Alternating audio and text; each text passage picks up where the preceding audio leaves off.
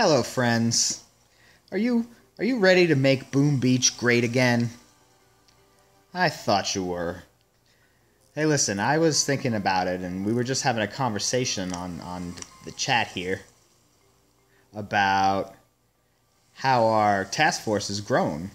And it's true. I look back almost 6 months ago when I started this channel. We were doing sour grapes, which is mission 13. We are now just about able, we're going to be able, I'm confident on the next go, we will be able to get Stronghold. But we have been dominating Foxtrot pretty heavily. And is pretty cool now, none of the operations are listed as impossible for us, which I don't know how accurate that is, but it's pretty cool. The task force has really come super duper long way under the marvelous tutelage and leadership of Beef and Stew. That's right, Beef Stew. You heard it here first again.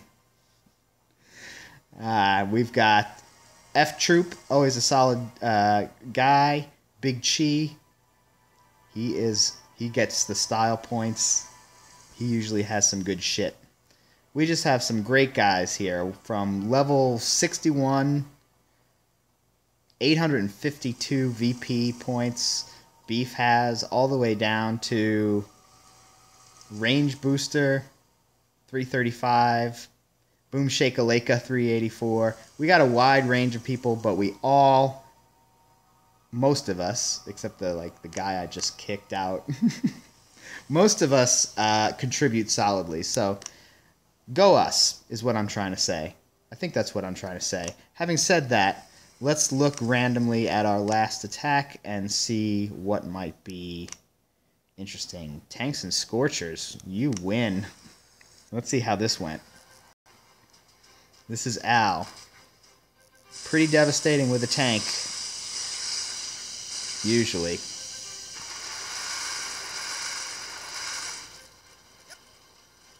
Smoky Scorchers. Smogorchers.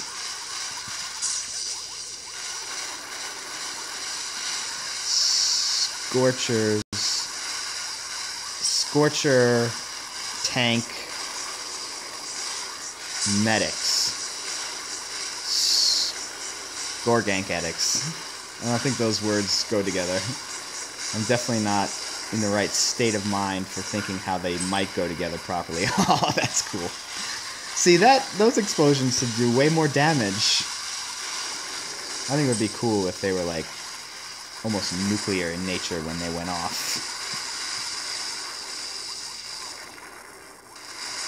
It doesn't look like we're going to get a medic retreat here. Nope.